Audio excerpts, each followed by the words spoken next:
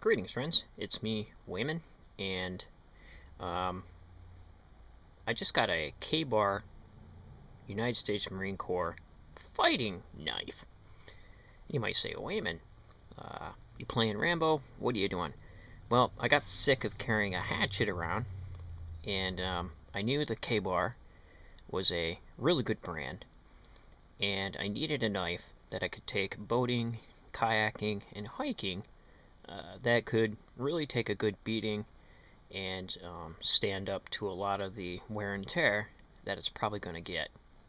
So I got the full size. Uh, this was, I think, 60 bucks, and so this is a pretty good quality knife. I believe it was made in 1942 and was issued to uh, the Marines. I don't know the exact history. There's plenty of videos on that. And if you want to know the specs on the knife, watch those other videos. Or they're right here on the box. But from watching other videos, I didn't know anything about knives. This is the probably only knife that this is the only quality knife that I own for taking out into the recreational camping and hiking and things like that. I have a Winchester fixed blade and a Winchester fold knife that I was using, but I needed something a little bit bigger so I didn't have to carry a hatchet. I needed something I could process firewood with, and I've seen a lot of recommendations that this would be it. And it's a really good knife. So I'm going to do the grand opening. But what I want to talk about is the blood groove. Now, a lot of guys online, suspect, there was an urban myth. They say it was an urban myth that the blood groove was put in, to let blood out, whatnot. But a lot of guys say that it's to take weight out of the blade, and there's hypotheses about, it might strengthen the top of the blade and whatnot. Being that I didn't know anything about knives, here we'll open this up. I took this knife down to my father, who is a meat cutter, and I said, Dad, can you take maybe a half hour or so, and talk to me about sharpening knives, because you get a knife like this, it's like a puppy. There's this whole other thing. You got to buy the food for it and water it and take care of it. So because this was carbon steel, this is going to rust really easy. So I have to keep it oiled. I have to keep it sharpened. And being that I only had cheesy knives before, I wasn't really sure on how to do that. So I said, what better person could teach me than a meat cutter? So Dad took a look at it, touched it up a hair, and put it on the stone a little bit, and it's pretty sharp now. So these come sharp right out of the box, but I felt a little burr on it, and got worried, and let Dad check it out, and he said, oh yeah, it's pretty good, let me touch it up. And now it's touched up, needless to say. So it comes with this leather carrying case.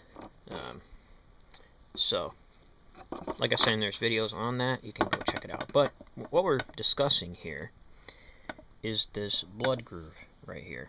I'm going to try to be fancy and hone in, or zoom in, on what we're talking about. The quality of this probably isn't going to be as good zoomed in. Let me zoom out. So we just discussed some of the hypotheses about this blood groove.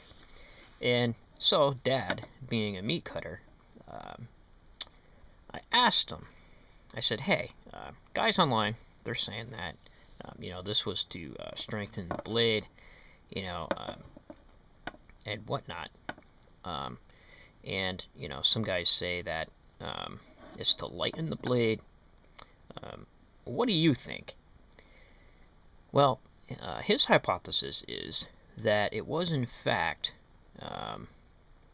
a blood groove, meaning that he said that some meat cutters have indentations in their blades, not like this, but at moon-shaped, to release the suction that the meat creates around the blade.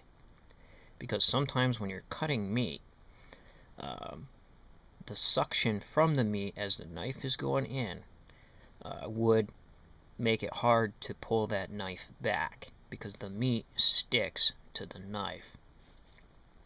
So, being that I never stabbed anybody or anything like that and had no clue as to why this was engineered in this fashion,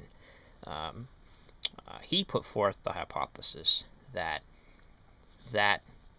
this groove here, called the blood groove, he hypothesized that it may be used for just that. When the knife would go in, this groove here would release the suction on the sides of the blade, so it'd be easier to pull out. So that's his hypothesis. So the knife is made in the United States. The handle is made in Mexico. This is stacked leather handle. These are kind of like stacked washers here. And Dad put it on the stone. You can see it's kind of, I'm going to have to keep this from rusting. It kind of got filed a little bit there, but he had to do that to get the right angle on it. So he knew what he was doing, and I'm not too worried about it. This is more or less a tool, a good tool, high quality tool, rather than something that I'm gonna,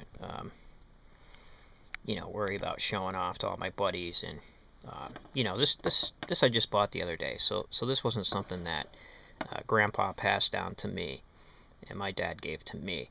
This was just, I went into a sporting goods store and purchased the KA-BAR.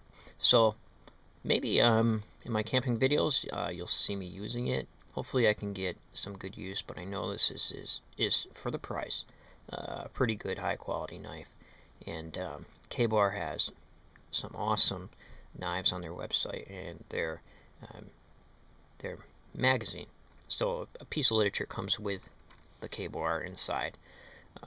So I oiled this up, and now it's sharpened up, and hopefully I can, when the ice breaks, get out on the river and do some trips and take some hiking trips, and getting ready for that. So that's my hypothesis on the blood groove.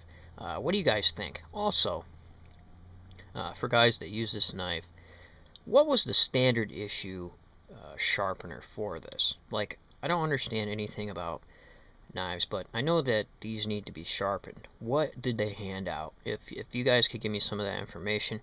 Go easy on me, guys. I don't know anything about knives or anything, and I'm just learning, and it's I'm trying to educate myself about it, about the history. So I've been watching videos, but I was just wondering what came with this knife to keep it sharp when it was issued, or if anything came. So take care, friends, and be well.